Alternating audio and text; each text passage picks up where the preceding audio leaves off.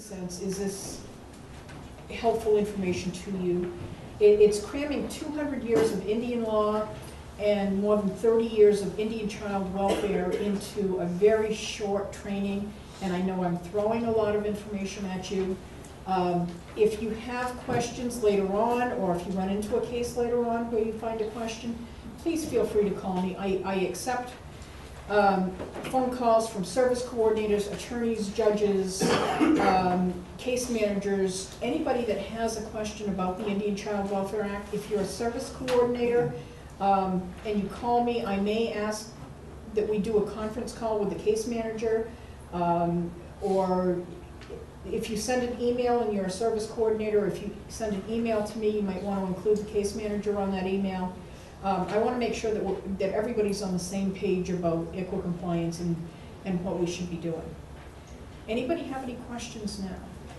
Yes. Is there a place you can go to learn more about the Indian culture and their sensitivities? And what I have done and what I've found very helpful is to work within tribal cultures on a tribe's reservation, have direct contact. I very often work, most often, with the Omaha, Winnebago, Santee Sioux, and Ponca tribes, because I'm also the tribal liaison and I'm responsible for the child welfare agreements. And if I have a question, I ask in the Child Protective Services office, or I ask the ICWA specialist. Shirley Badwood is with us. I hope you don't mind me recognizing her. Shirley is the ICWA specialist from the Rosebud Sioux tribe. Bernadette, with Shirley, also works with Shirley. Are there any other tribal employees, tribal members here today? I think a big part of trainings is networking. And when you put a face with a name, it's really important. It's crucial to the work that we do. It's so much easier to pick up that phone. If I know that Shirley's on the other end of the phone, I know who I'm talking to. More work gets done networking and trainings than the information that's trained very often.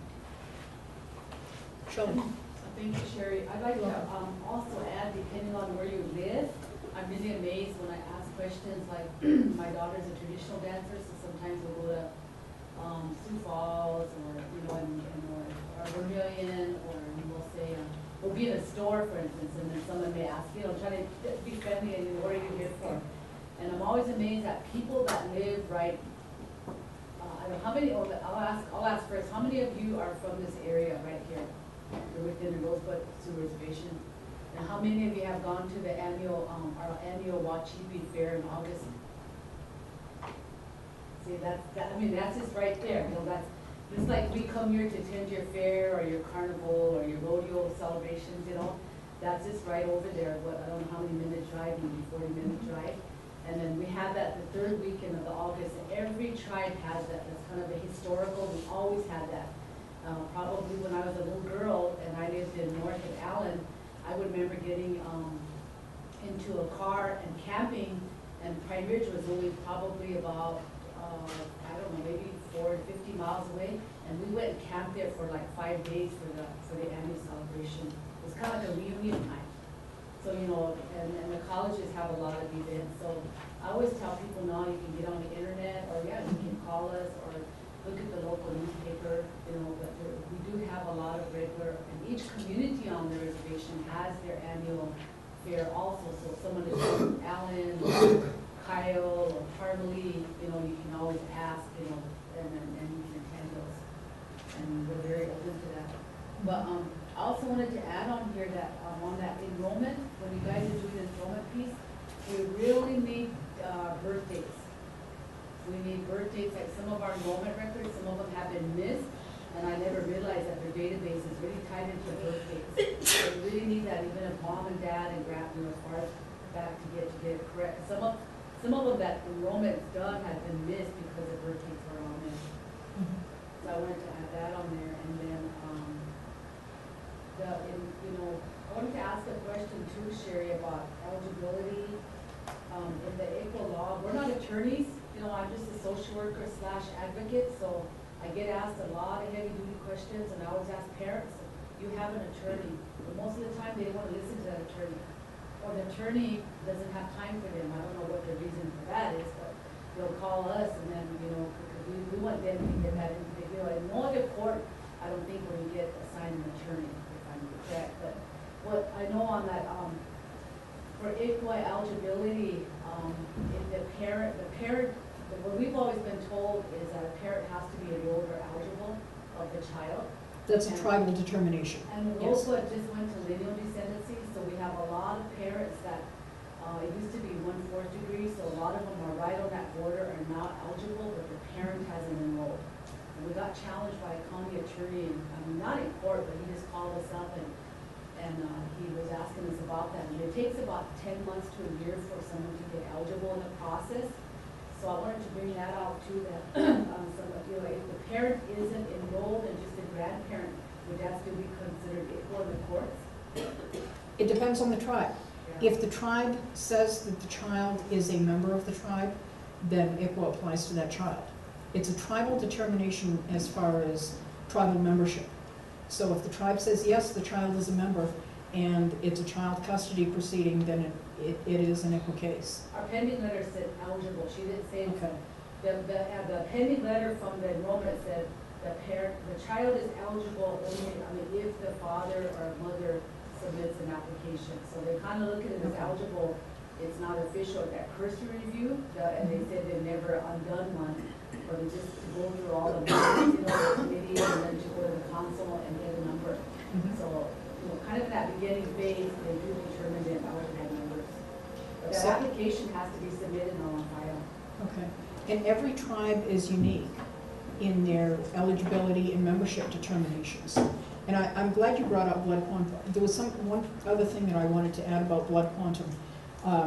Tribes can and do change their enrollment or their membership criteria. That's the right of a sovereign nation.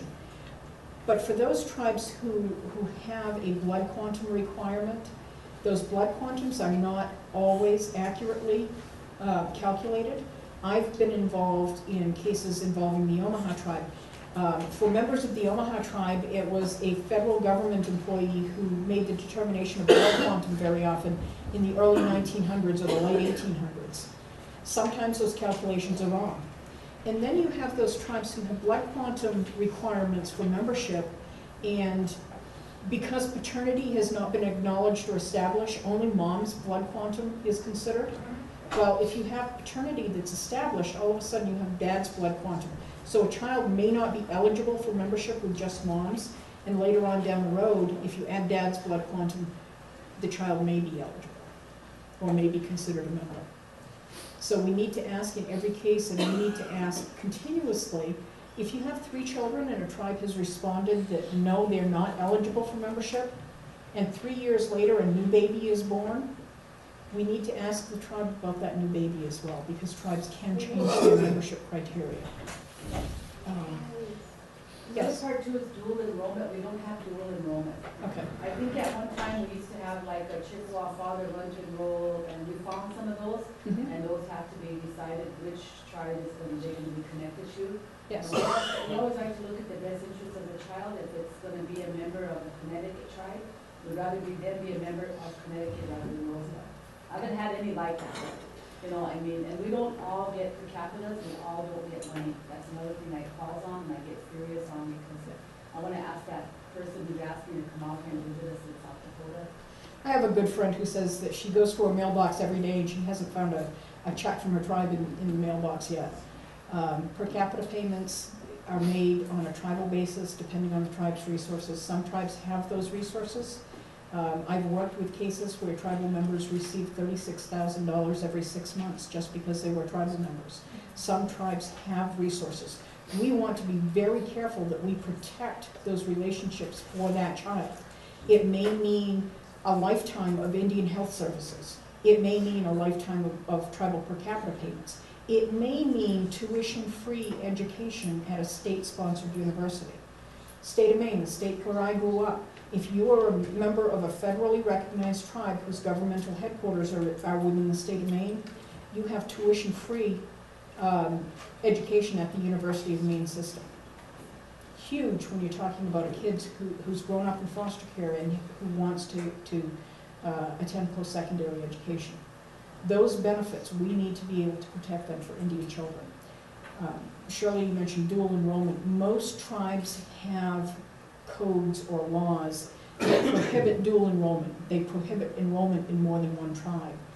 But if we have a child who is eligible for membership in more than one tribe, from the department's perspective, we want to have both or all tribes involved. That's more resources that may be available to the tribe. There is no reason why the department should have to choose one tribe over the other. A state court judge can limit intervention to only one tribe, and we'll talk about intervention and transfer. And a case can be transferred to only one tribal court. But for purposes of ongoing child custody proceedings, if we have more than one tribe involved, more than one tribe can intervene in the proceedings, more than one tribe can have a voice in those proceedings. Other questions? I Yes. wanted to add to really work hard in the beginning of the case, to know who the family are, Absolutely. to really get names, address, because it's Yeah. really frustrating when it's at the 11th hour and I get a call and say, Shirley, do you have any families out there that connected? You know, I'm sitting in a desk and we mentioned we have a minimum of 225 cases nationwide. And then on top of that, we get on an average of about probably 100 notices that we have to respond that are truly non-eligible. You know, everybody wants, I mean, it's kind of frightening to get those and you know they're non-eligible, but you get the letter from enrollment. We don't do our own determinations, we give it to enrollment to get a letter from them. And then, see, that adds to their work of what they do. And we've been so bombarded with this lineal descendancy, it's just been overwhelming. No one gave us any extra staff, you know, and in some of those cases that they're almost going to termination that the courts do, or the families, attorneys do want them to be recognized as ICWA, so they have to intervene to be part of it.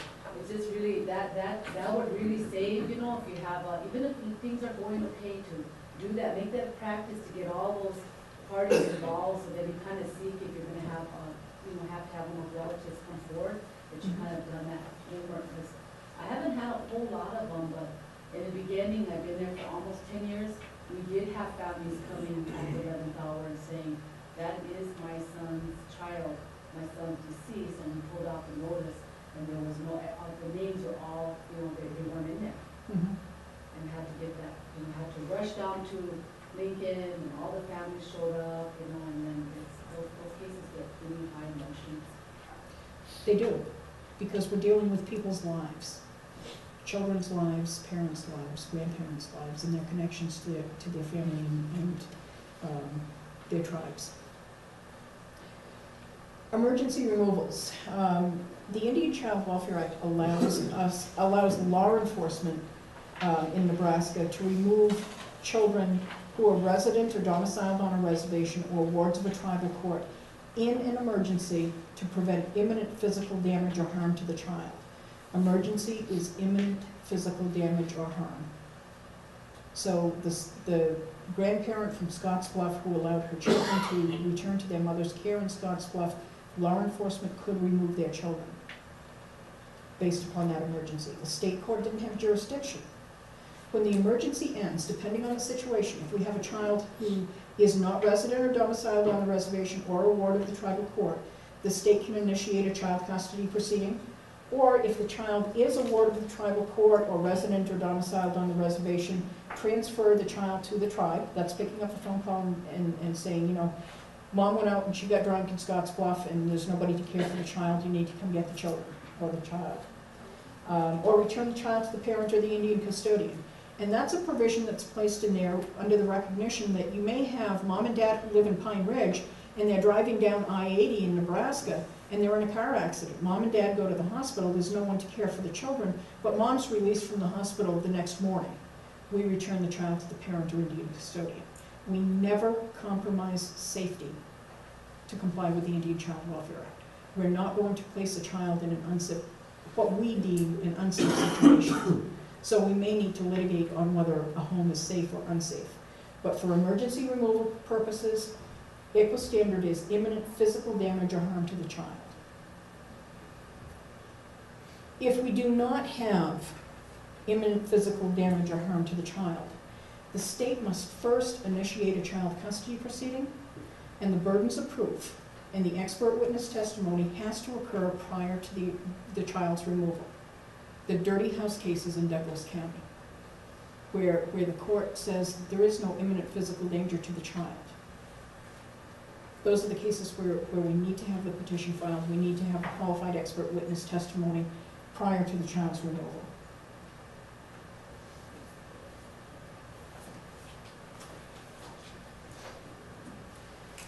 Placement preferences.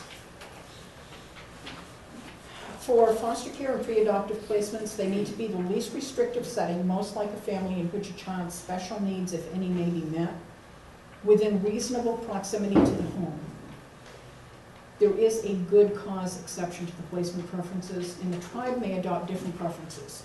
There is a tribe in California where every time one of the tribe's children comes into a child custody proceeding, a state child custody proceeding, they pass a resolution that has the specific people that they want that child placed with.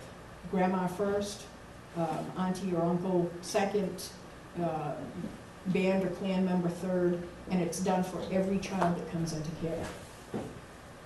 Doesn't happen very often. Usually we follow the Indian Child Welfare Act placement preferences. For foster care and pre-adoptive placement, and for adoptive placement, the number one placement preference is always with extended family. Indian or non-Indian, extended family of the child. If we have an Indian relative and a non-Indian relative who can provide care for the child, who is best able to meet that child's needs? Extended family is extended family. The second placement preference, a foster home licensed, approved, or specified by the child's tribe. We don't know if the tribe has a home that's licensed, approved, or specified unless we reach out and make that contact with the tribe. Call the tribal equine specialist and see if they have a home available. Sometimes they do, sometimes they don't. An Indian foster home licensed or approved by an authorized non-Indian licensing authority, Boys and Girls Home Licensing, KVC, NFC in Douglas County, Omaha. We do have Cedars licensed homes through June 30th. Visnet homes, they're licensed homes that are Native American homes. I have heard recently about a couple of Native homes that are not listed as Native homes on Enfocus because they receive 8 or 10 phone calls every Friday night and every Saturday night saying, can you take more children into your home? And their response is, no, our home is full. We just can't do it. We don't have enough Native American foster homes. The fourth placement preference is an institution for children approved by the tribe or operated by an Indian organization with a program suitable to meet the child's needs. The Omaha tribe has Mark of Honor, emergency shelter, and now they have licensed group home beds. The Winnebago Youth Facility is an emergency shelter. I know that the ICWA Sioux tribe has an emergency shelter. Rosebud too, Shirley? Do you have an emergency? Yeah, we do. Okay. So especially if we have a case where we're doing background checks on family members, if we need placement for an Indian child for 2 or 3 days, I know that the Omaha and Winnebago tribes shelters will accept children from all federally recognized tribes. I believe that Juanita Sherrick, the director of OnTrack, told me that they would also accept children from all federally recognized tribes in their emergency shelter. Rosebud? The issue that, I don't think we've ever used them, the issue is always where the parents live. If they're like in Sioux Falls, they kind of want them closer.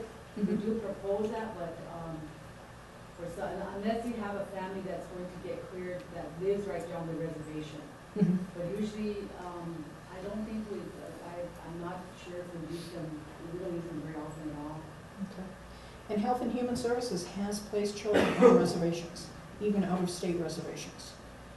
If you know of family members who are available for placement out of state, and you're working for HHS or you're a service coordinator, get the ICPC process started as soon as you possibly can. If we're dealing with a reservation, and we may not have to apply ICPC, we need to take that on a case-by-case basis. Please call me if you have any questions about ICPC. If you need an expedited ICPC, I work with Rita Kruzmark and Mary Dyer in the Lincoln office. They are the ICPC administrators for Nebraska, and they work with all 50 states. we may be able to get things going a little bit more quickly than we would in a non-ECWA case because of the federal law requirements.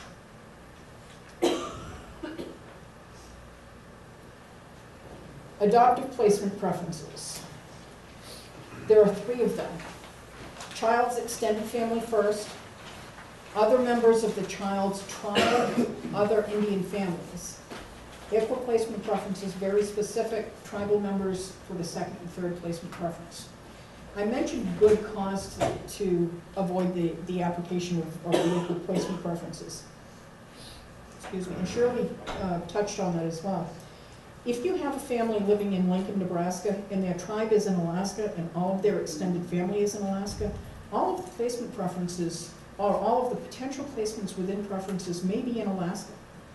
But if we take that if we take that child from Lincoln, we're not going to be able to do supervised visitation every day with mom and dad. It's not, or even every week. Close proximity to the home is what the ICWA says. But the fact that everybody within the placement preferences is distant may be good cause not to place within preferences. We had a child who came into care with 7 fractures, who was a tribal member. And the child needed to be close to Children's Hospital for medical care.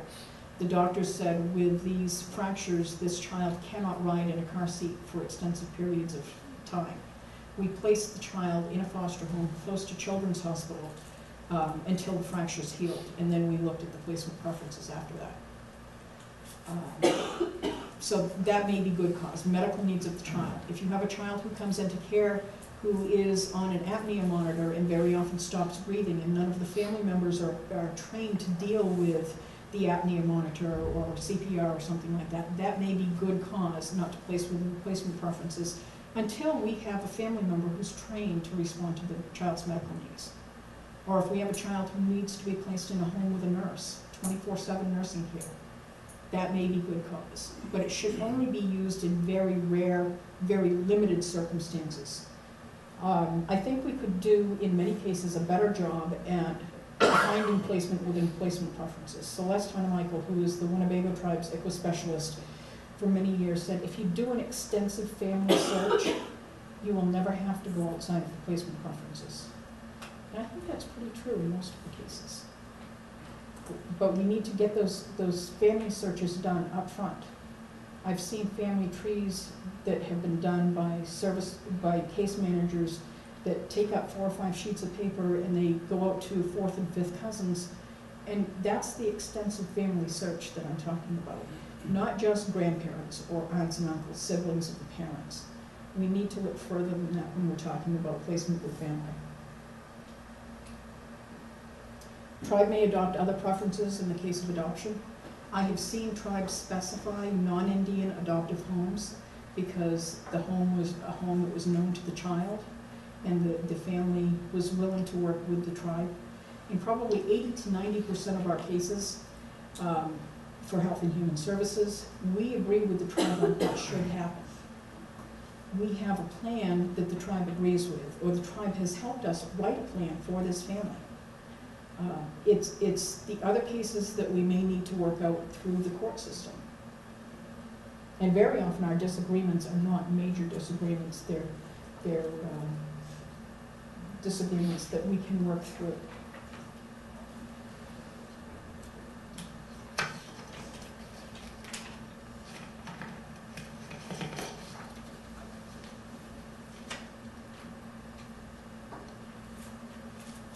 The Indian Child Welfare Acts talk about burden of proof, evidentiary standards in ECWA cases.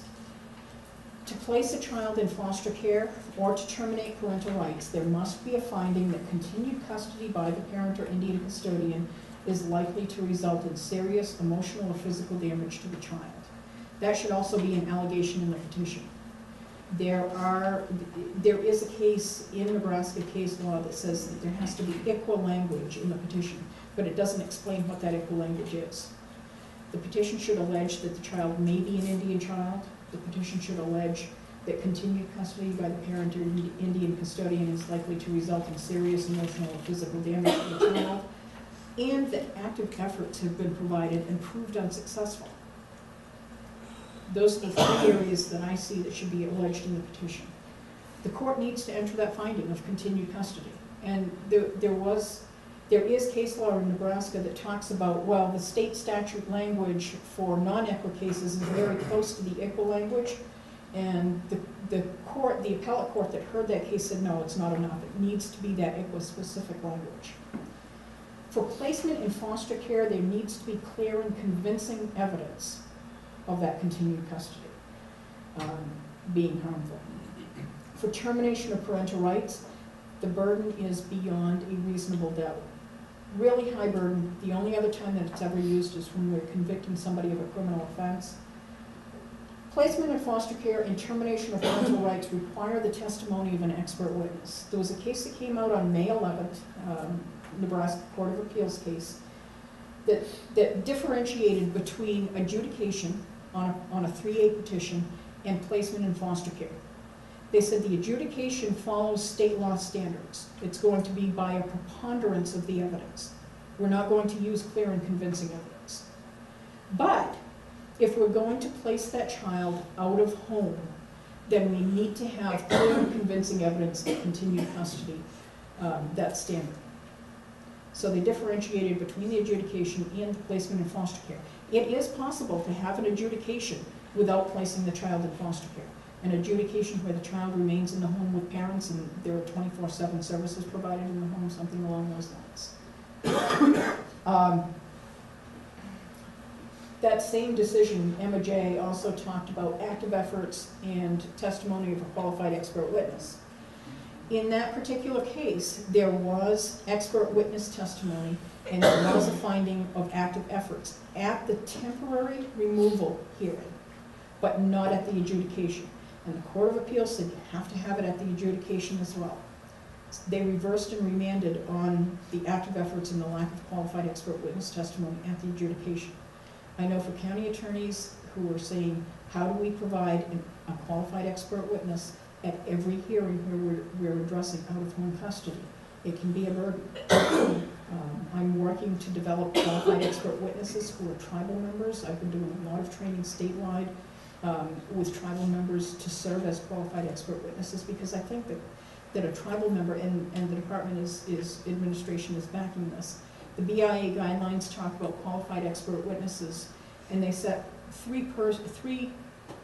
persons with the following criteria are more likely to be qualified expert witnesses. Number one, a member of the child's tribe who's familiar with child rearing practices and family organization. Number two is is a person who has delivered social services to Indians and familiar with the child's tribe. Number three is a lay person, is a professional person with expertise in the area of his or her specialty. There's been some litigation about that. The court said that a case manager with 11 years of experience and a bachelor's degree in human development is not a qualified expert witness. That person doesn't fit the professional person standard. But Evelyn Labode, who worked for CCFL, the Center for Children, Families and the Law, trained the new workers for the Department of Health and Human Services, and has 30 years of experience in researching Indian child welfare, is a qualified expert witness. I think there's room for more litigation there, and it probably will happen in the future. But we have to have that qualified expert witness testimony to place a child in foster care and to terminate parental rights. Questions about that? It's an area where there's been a lot of discussion lately.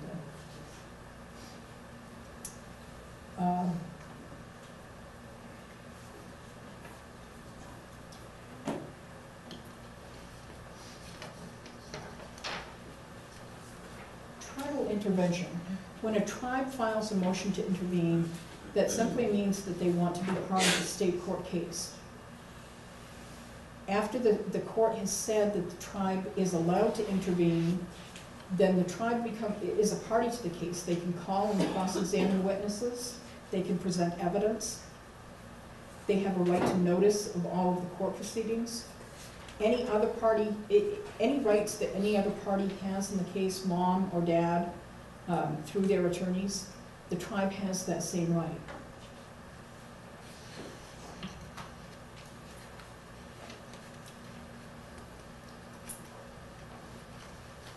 transfer to a tribal court is different from intervention. There was a case in Scottsbluff. It's a reported decision, I believe it's Sabriani B, where the Oglala Sioux tribe filed a motion to intervene. And the judge and all of the attorneys in that case treated it as a motion to transfer. The Court of Appeals talked about that in their opinion. They said, you know, the tribe only wanted to intervene, but everybody treated it as a motion to transfer. And then the Court of Appeals affirmed the denial of transfer. Why the Court of Appeals ruled on something that nobody had ever asked for, I don't know. It didn't make sense to me, but they did. So intervention and transfer are two completely separate things. When a case is transferred to a tribal court, the legal proceedings are transferred to the tribal court. That doesn't automatically mean that the child is going to be removed from the foster home that he or she has been in for 3 years. We've had a number of cases where the tribe maintains the children in the same foster home that they've been in.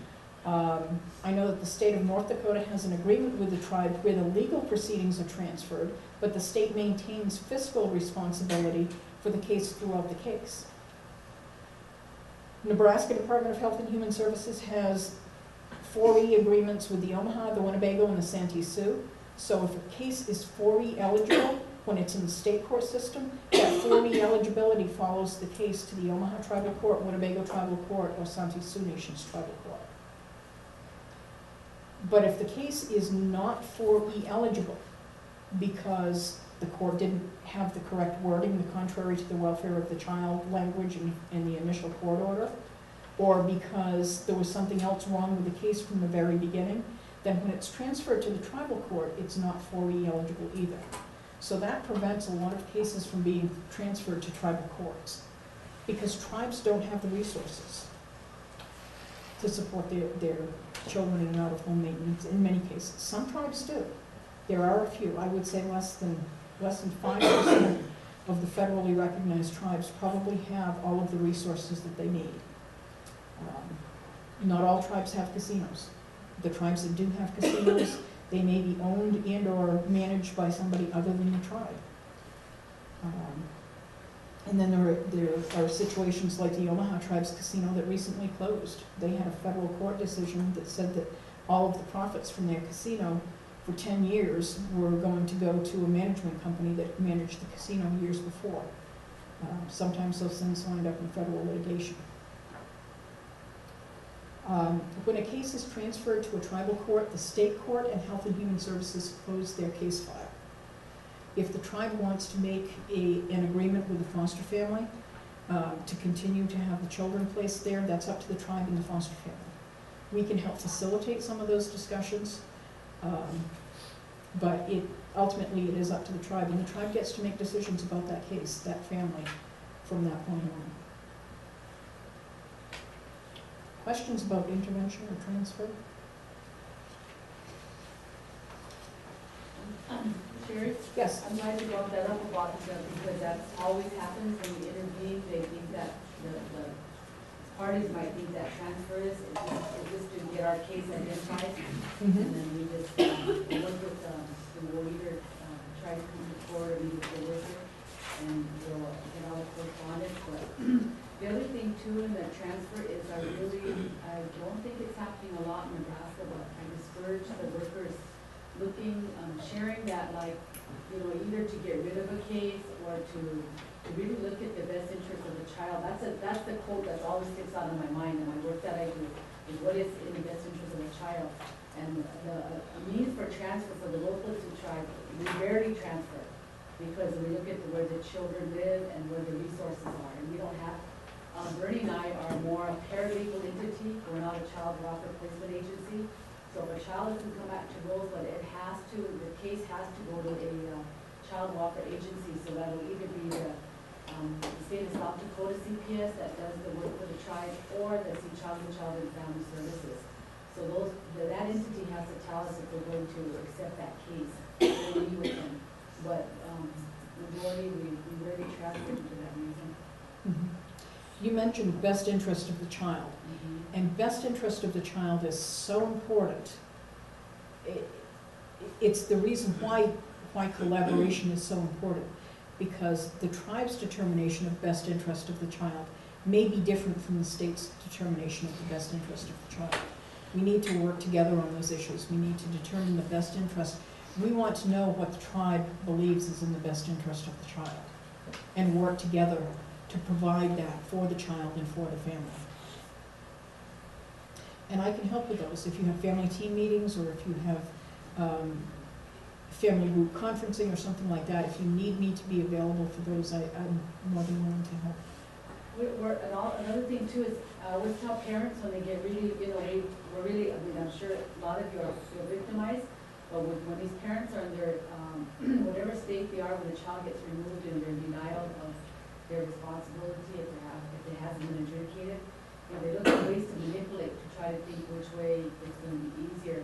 And so it's really overwhelming, for us when we get those calls, but to really, as attorneys, to explain to them the legal aspects of what they're involved in, rather than what's the quickest way to get this to the tribe. I mean, we get a lot of it. I mean, I don't think we get that much in Nebraska, but we get a lot of it in South Dakota.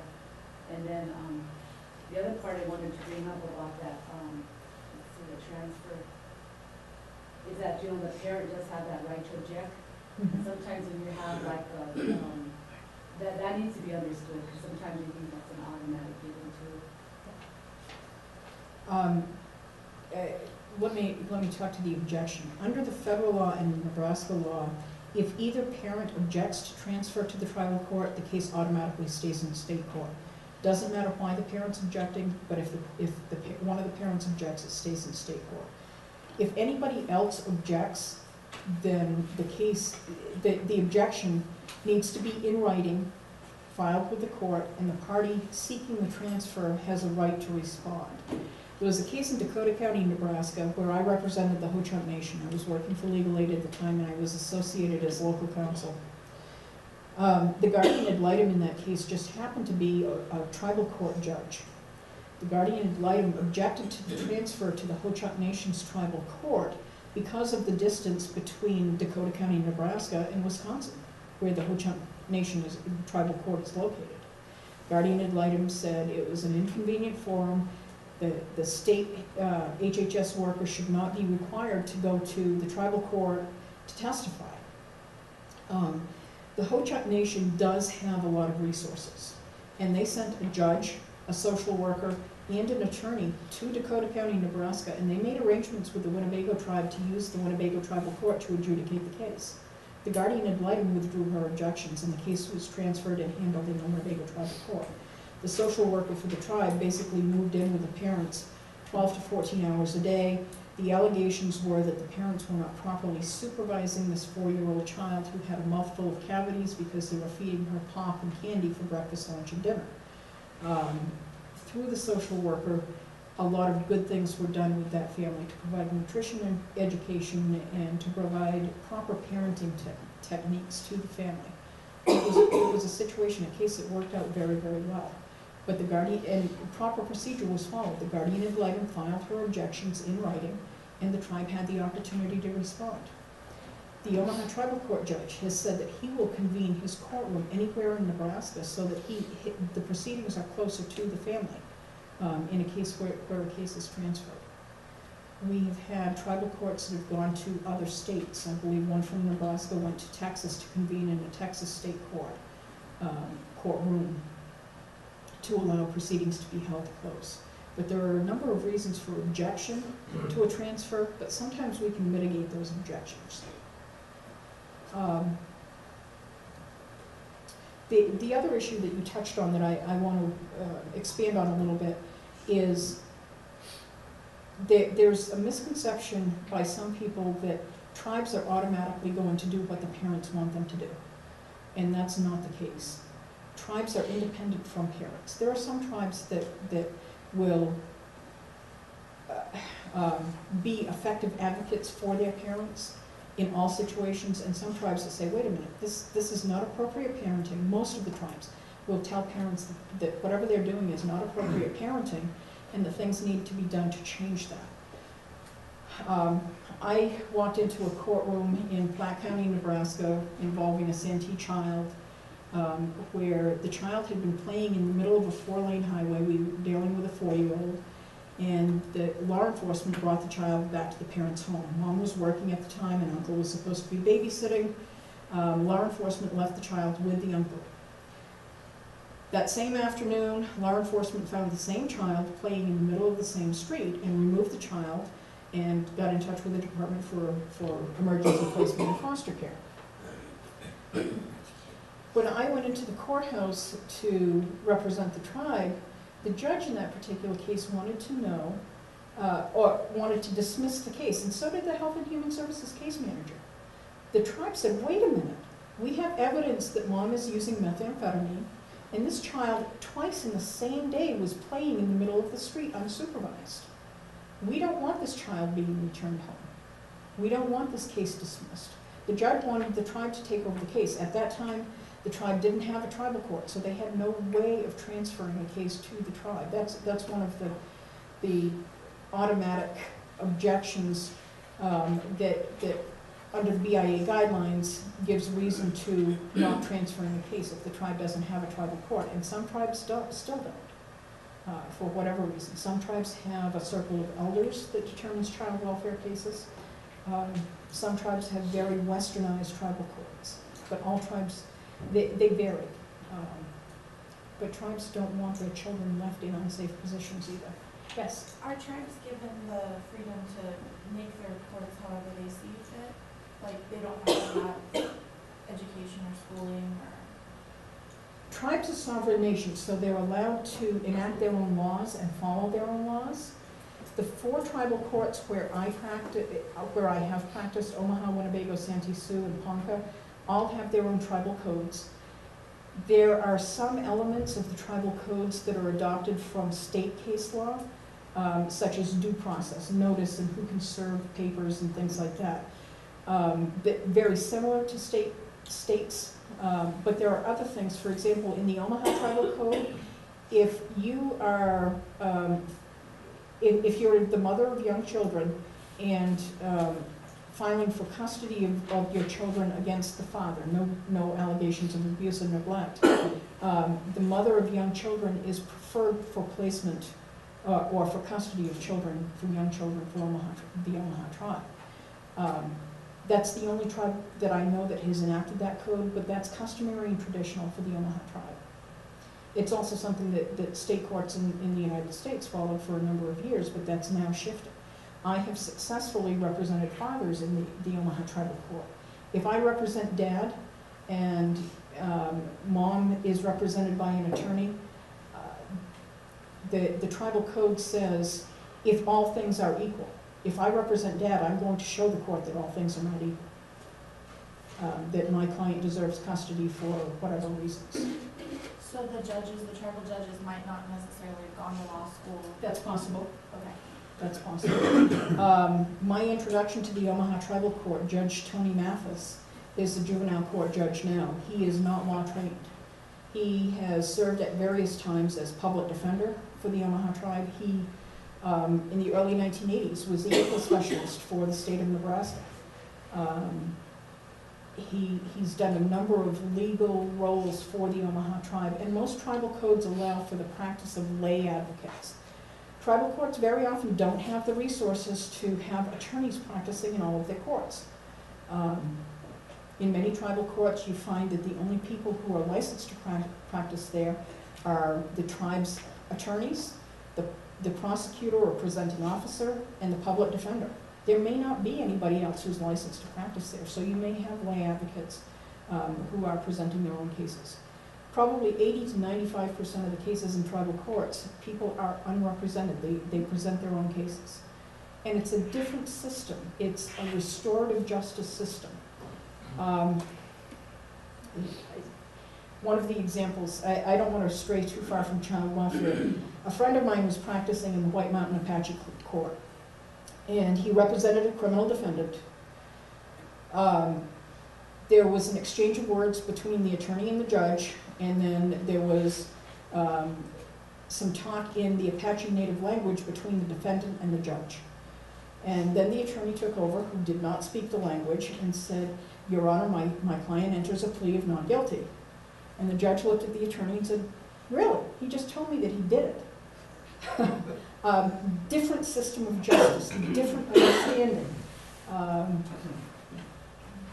Let's admit the wrongdoing, restore to balance and harmony, and move on, is what you often find in tribal courts.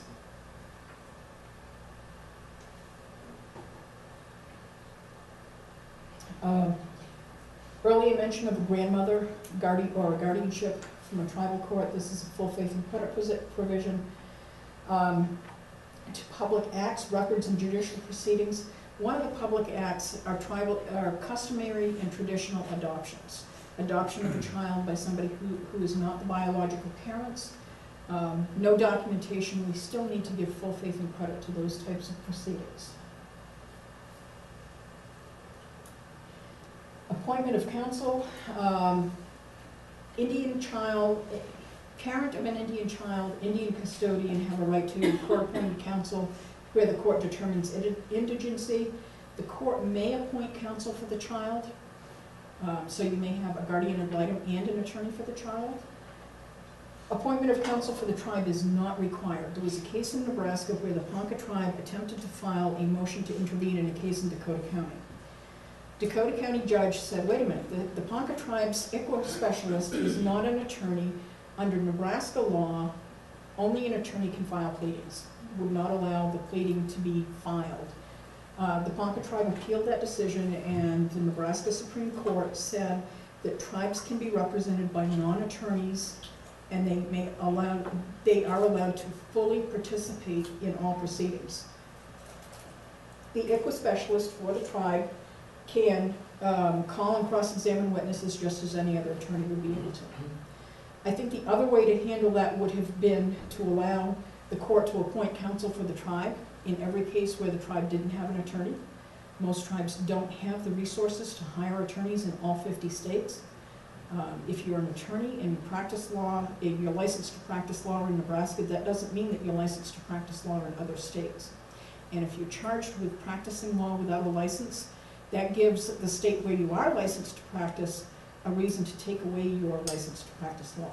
So the penalties can be really high. And I know that has been an argument.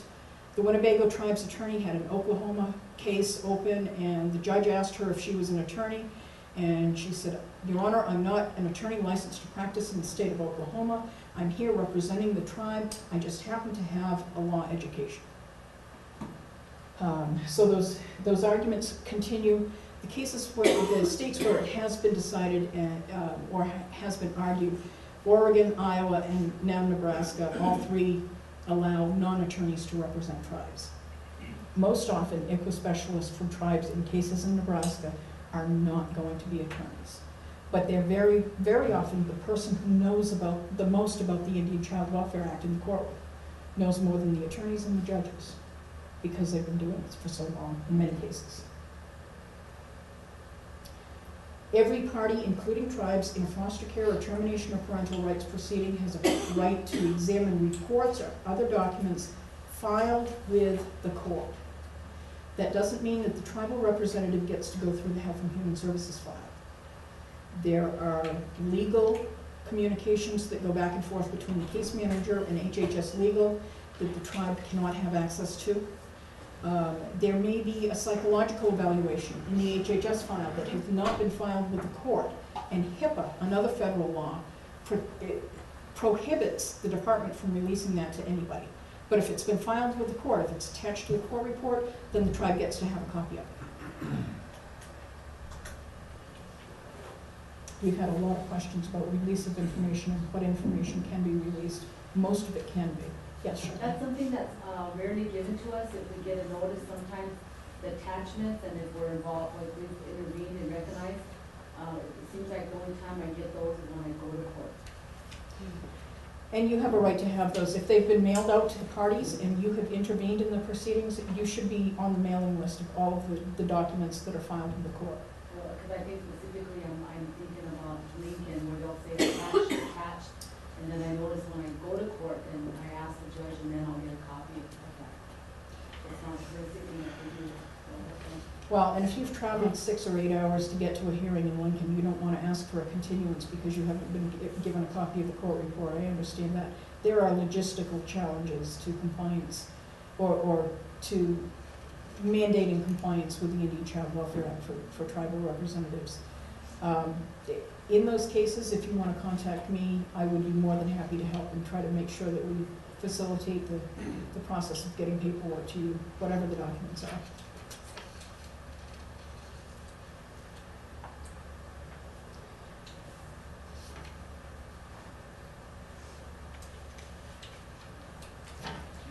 When the department went to trying to have more voluntary cases, we have 70% of the children in out-of-home care, 30% in-home.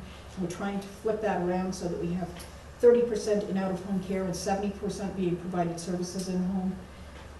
A lot of talk was about ICWA cases, consent to voluntary placement. What do we have to do? Well, even if a petition has not been filed in court, a consent to placement has to be before a judge, has to be in writing. The judge has to certify that the terms and consequences of that consent to placement were fully explained to the parent or Indian custodian and that they were fully understood by the parent or Indian custodian. It must be in a language that the parent understands. So if the parent's first language is Navajo, we need to have a Navajo interpreter in the court. Same thing with the consent to termination of parental rights or relinquishment.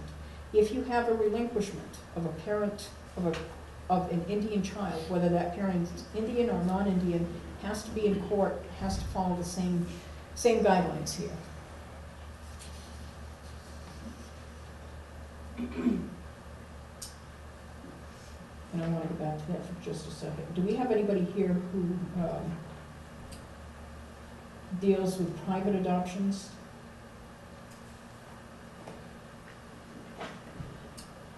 If we have a child, a private adoption going forward of an Indian child, the relinquishment of the parents must be after the child is at least 10 days old, or it's not valid. I know it creates some problems. There are a couple of states that say that the relinquishment must occur within 3 days or 7 days of the birth of the child. ICWA says the child has to be at least 10 days old or it's not valid. I would hate to have a private adoption go forward, have the child in an adoptive placement or an adoptive home for 3 years, and then have somebody step in and say, wait a minute, my consent wasn't valid. I want to vacate, I want the adoption vacated. It has happened in other states, not Nebraska that I know of. Is that, I know it says consent to voluntary placement, is that in voluntary placement as well? The child must be at least 10 days old. Yes, that consent section applies to both voluntary placement and terminations of parental rights. But we're not, for voluntary placement, are we talking about the non-court cases that we have? Or? Yes. Okay. So if a child goes into the hospital and tests positive for cocaine or drugs or something, does the child stay in the hospital for those 10 days? How does that look? And I've been involved in cases where we have a young lady placed at YRTC and gives birth, and she can't take the child back to YRTC with her because she's going back to YRTC when the baby's 2 or 3 days old. She can't validly give a consent to placement until that child is 10 days old. What do we do? We're working through those cases one at a time, and we're allowing that mother to give her consent to somebody watching the child, or we may be going into court when that child is 2 days old and making the court aware of what's going on, and the mother saying, yes, I'll allow this foster parent to care for my child while I'm returning to YRTC, and then doing the consent to placement after the child is 10 days old. We may need to do an emergency removal until the child is 10 days old. Yes? What's the point of the 10-day-old thing? Where that come from? Because there were a lot of Indian parents in the 1960s who were signing away their parental rights and not knowing they were doing that, or having many regrets later because they were promised all kinds of things, and then all of a sudden those promises didn't materialize, and the baby's 2 weeks old. Hey, wait a minute, I don't have my child, I didn't get what I was promised, I don't think that my child is safe or in an appropriate home. So it allows some time for some cold, sober reflection on what's happened. And maybe for some of those culturally appropriate support services and family members to, if you're a young mom and you've just given birth to a child, the first 10 days after birth is not a time that you want to be making decisions.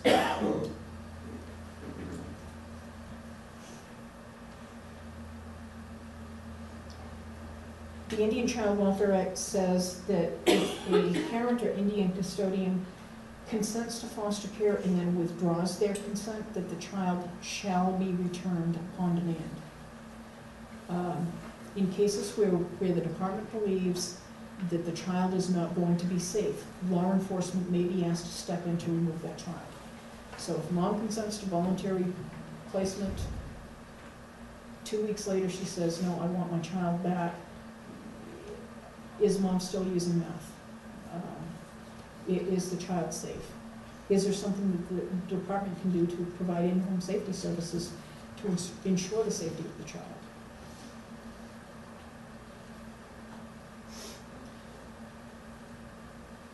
If a parent or Indian custodian withdraws their consent to relinquishment or to the adoption, the federal and state law both say that the consent may be withdrawn prior to the entry of a final decree of termination of parental rights or adoption. In every relinquishment hearing that I have ever attended, and that's been a few dozen in Nebraska courts, judges tell parents that they have the right to withdraw their consent, their relinquishment, up to the point of adoption. They bypass that final decree of termination. I think that when a parent relinquishes on the record and the court explains and certifies the terms and conditions of the relinquishment and enters that order, that's the final decree of termination. But I'm not seeing that in Nebraska state courts at all. If a judge has told a parent on the record that they can withdraw their consent up to the adoption, and adoptive parents challenge it, saying that the parent only had a right to withdraw up to a termination of their parental rights, a relinquishment of their parental rights, it can provide for instability for the child. It's a threat to permanency for the child. What is the Nebraska law as far as adoption goes? How long the parent has to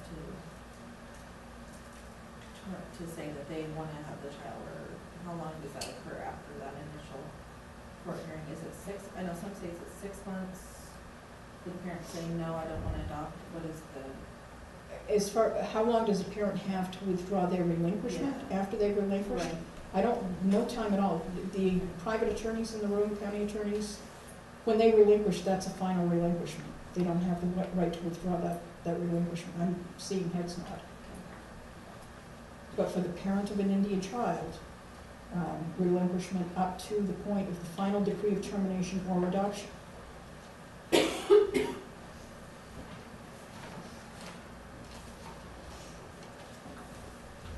Return of custody, we have had some of these cases. If an adoption is vacated, or the adoptive parents relinquish their parental rights, the biological parent or the former Indian custodian may petition for the return of the child. That doesn't mean that we're automatically going to get the child back. The court shall grant the return unless it's not in the best interest of the child. This is the only time that the best interest is used in the Indian Child Welfare Act. It's up to the court based upon whatever evidence is presented to the court. I have been involved in proceedings where there's been an adoption vacated or adoptive parents have relinquished and bio parents adopt their own biological children. Sometimes it takes parents 5 or 6 years to get their act together if they're using substances. But I have seen biological parents successfully rehabilitate and successfully parent their children as their children get older. Doesn't happen very often, but it's possible.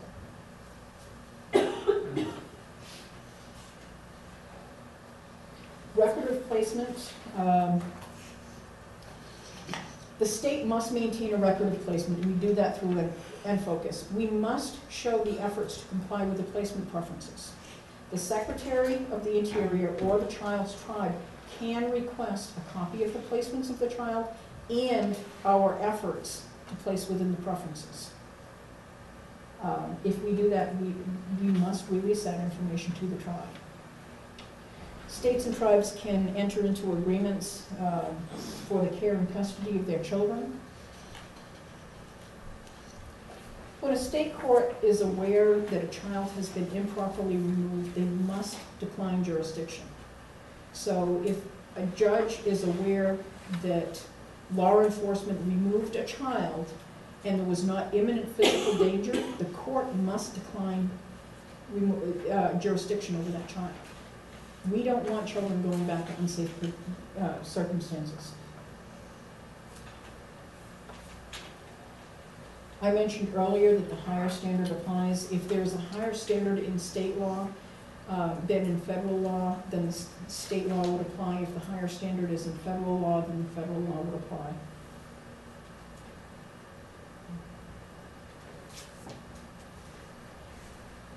Record keeping. If you look at the back page of the Federal Indian Child Welfare Act, it talks about the record keeping, it talks about the court providing a copy of an adoption decree to the Secretary of the Interior. If you have an Indian child who has been adopted, then the court is responsible for providing that documentation to the Department of the Interior. And it lists the information that must be provided. Out of all 50 states, there is only one state that's in compliance with this provision, and it's not Nebraska, not any of the Midwest states. If someone asks the Secretary of the Interior, not Health and Human Services, but the Secretary of the Interior must disclose the information to specific individuals, child over the age of 18, adoptive parents, foster parents, guardians, to protect the rights or benefits associated with the child's membership in the tribe.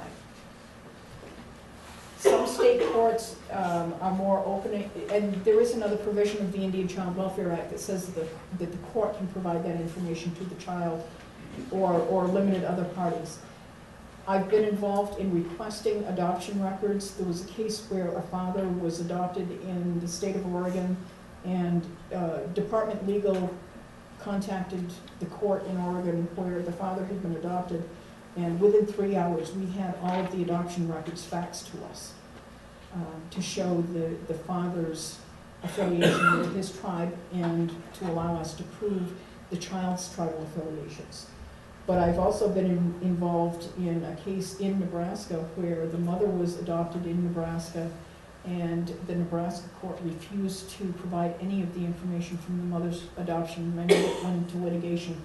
I left legal aid before the case was resolved, so I don't know how that case wound up, but I know that there were 7 or 8 months worth of proceedings, and legal aid was still fighting to get those records open to prove the mother's tribal affiliations.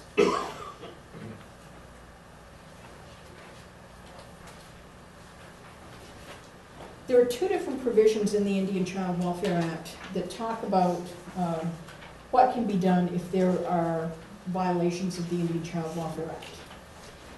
And the first one is really not violations of the Indian Child Welfare Act. It's if a parent is coerced into providing consent to an adoption or relinquishing parental rights, and the consent is based upon fraud or duress, then the parent has up to 2 years to ask the court to vacate the adoption and return the child.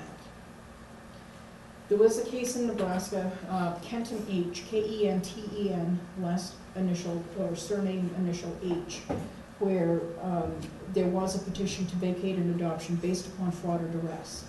In that particular case, the mother had been involved with the department, and this is not confidential information, it's information that's reported in the decision. The mother had been involved with the department for some time with older children.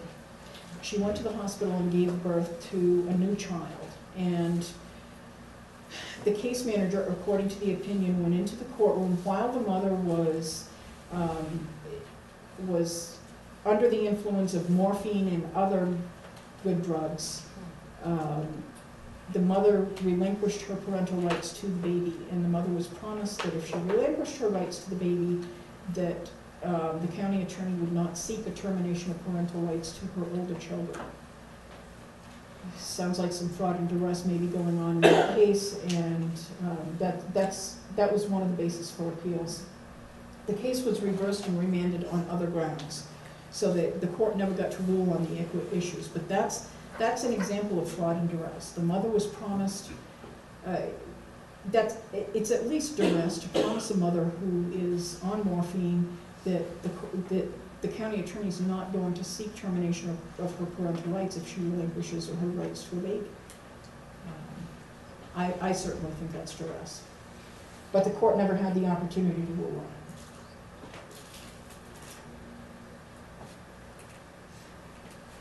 The teeth that the Indian Child Welfare Act has for violations of the Indian Child Welfare Act is a petition to invalidate.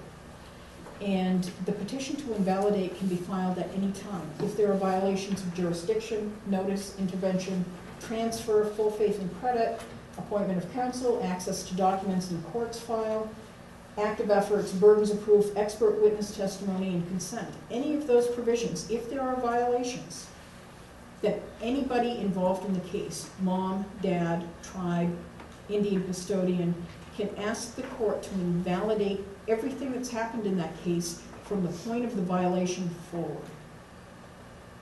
If we have an adjudication on a 3A petition, an adjudication to place a child in foster care, 3 years later we have a termination of parental rights and then an adoption, and an attorney for mom comes in and says, you know, at the adjudication, when you were petitioning to place the children in foster care, my tribe wasn't notified, I want you to invalidate everything. Well, the tribe comes in. The tribe is an innocent party. They've never received notification on the case.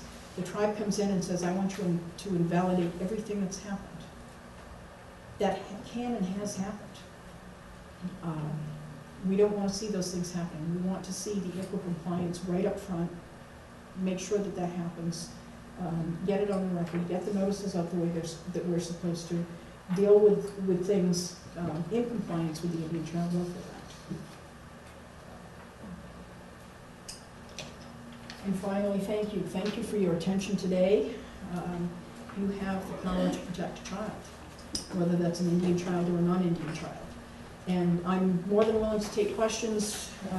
Shirley? I have a few, Sherry, I wanted to, I saw this nice little book that goes through, I don't know if all parents get that, this to explain. Because a lot of times when the parents get into the system, they're just like, you know, they're just, I mean, aside from whatever the incident is, you know, it's different from criminal court or another court that they're familiar with. One of the questions I have is, on your notices, the first thing that we'll get a parent to be like up in arms about is that line about possible termination of parental rights. Somewhere on that notice, this is nationwide, it's not only in Nebraska, it's in South Dakota. And by the way, the other day we had a family come in from here, and I'm sure they had to borrow the gas money to come, they went to court, and whatever they got from that judge, and every one of the judges nationwide, whatever room they have, you know, I don't want to say they're like God, but it depends on how they have their own protocol. Well, they scared these parents, and you know, aside from the incident that they were, you know, they're going to go to trial for. So I don't know. You guys already have your notices standardized, but it would really be nice if this termination sentence line, you know, right here it says may be required 15 out of the last 22 months. And but I always say that you have that's way down, you know, the trail before. So that's something that really scares them. And I mean, I've had them come from Lincoln, and we've had them show up, and I always think of what, you know, why couldn't you get that resolved down there instead of coming like where the answer? So that's one comment I'd like to make. And then another one is, there's really been a lot of changes in the ICWA laws from when it came about in the 70s. And I was real fortunate to hear the author, remember in Sioux City, Iowa, when the Iowa law became, what is his name again? The guy came from out east and did that presentation. Bert Hirsch? Yeah, he did. If you ever had a chance to hear him and how this came about, there's a lot of things, you know. And then if you've ever heard Judge Thorne on the other side of it talk about some more, you know, of the aspects of this law, and me being a social worker in the field, I've really learned a lot. But, you know, I always say that I don't think anybody perceived that in 2020 and today that the amount of children, I don't think they thought that many children of our tribe would be in care. There was a big difference in the seventies and 2000. And, you know, my mother voluntarily adopted a sibling, and we didn't know she was raised, you know, I lived in the Martin, South Dakota area. We never knew she was raised between Hyannis and Martin. So when the other, there was actually about 4 of them adopted this family. And when the mother of the other child that was 18 came back and said, I come back to tell you who I am, she said, well, do you know my family? She said, yeah, this is their last name, and look in the phone book in Martin. So that's how she found us. And so you know, when you talk about the split feather syndrome, there's a lot of pros and cons of everything. You know, some of our children were adopted, and they come back and they want to say, you know, there's violations, but on the other hand, some of them are well educated, well dressed, you know, had a lot of good opportunities that we didn't have, you know, that we weren't in that. But my sister chooses, no matter what, to be in the world, and I've offered her to be a part of our world, but she's got a Mexican father, but we have the same mothers. So it's really interesting to see this played out, you know, from that era, because I would have been in probably mid-50s when I was done. And, but anyway, just like, you know, to really think about the change that has happened to our people in that era, which is really sad, you know, just like the majority of the other society has been affected by addictions, you know, our people have too. And the one thing about the culture plan that is really important is to find relatives that are healthy, that can have that connection. So, you know, that we were probably maybe 40 miles from each other. She could have got to know my grandfather. You know, a lot of our elders in our family that really, you know, had a lot to offer. And then also too that you keep talking about cultural, but another piece is spiritual. We also have our spirituality that's not just cultural. You know, and I say that with a lot of pride for my own son, who was 7 years alcohol and drug free. You know, he went the AA route, he went all these, but when he started to find out more about himself spiritually, he wants his language, he's singing. That's a really inherent part of our heart. That, you know, that, and I'm real proud to see that, because it's making him a different person, and he's going to, you know, have a lot to offer for people. Then I also have another question: how many cases that have gone to have gone to trial for adjudications, and what are the outcome? How many cases have gone to adjudication? Or a trial, rather than just, you know. Rather than a plea? Yeah. I think it varies by county, and I think there are a number of parents' attorneys who are not taking enough of the cases to trial. That's what It's easier to convince your client to accept a plea and to move forward. And there are parents who don't want to go to trial because they know that they can access services faster and have their children returned to them faster. So every child, every family, every case is going to be different and have a little bit different twist to it. Unique circumstances. I want to go back to the notice that you were talking about. The Code of Federal Regulations requires that we include in the notice that the outcome of the proceedings may permanently affect the rights of the parents and the Indian custodians. So that's ICWA and ICWA compliance. We have to have that language to that effect in the notices. The 15 of the 22 months is asked for the Adoption and Safe Families Act, another federal law. That's not required in ICWA notices, but what our case managers have found statewide is that if parents know you have 15 months to get your act together, you have 15 months to remedy the problems in this case, and if you haven't moved forward, we have this federal law that's going to apply that says that we need to do something, that the county attorney may need to file a petition to terminate parental rights after your child has been out of your home for 15 months. There are exceptions to that. If the child is placed with extended family, if the department has not complied with the Indian Child Welfare Act, extenuating circumstances. So every case is going to be a little bit different, but even under the Adoption and Safe Families Act, there are some of those exceptions that could very well apply to the Indian Child Welfare Act cases that are in the court system. Other questions?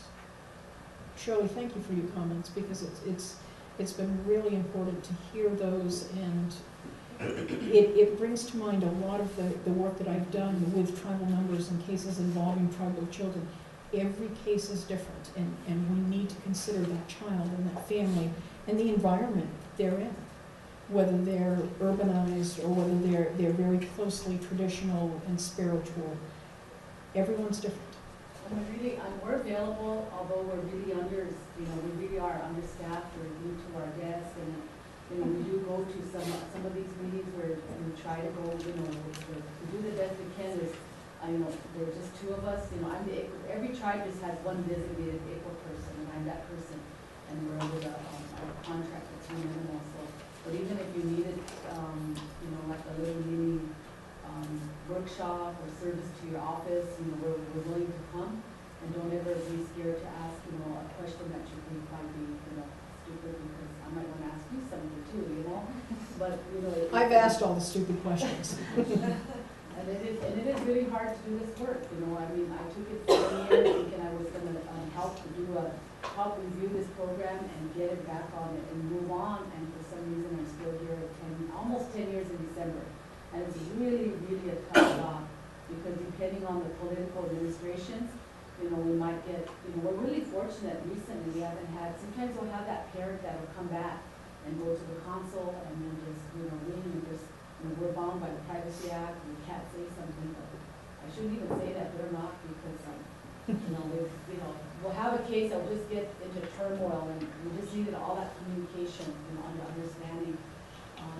We had a really unique case in Michigan that surprised us, Bernie went to court, I can't go to all the courts, so I'll only do the exemption, but she traveled on a case for us a few years ago, where we had all the parties really supporting this non-Indian placement, and this relative was in Idaho, and just because she didn't have certain resources to get there or come forward, but we were able to help pay for her to get over there, and she did give her sister's child and got pregnancy, and it was really amazing how we kind of had to fight that, but then just in this past year, we had another parent that was in prison and got his rights terminated, and he got out. And he just did his own social work. He got himself enrolled. He found his adopted mother. It was sad. He didn't have a beautiful reunion, but he got enrolled.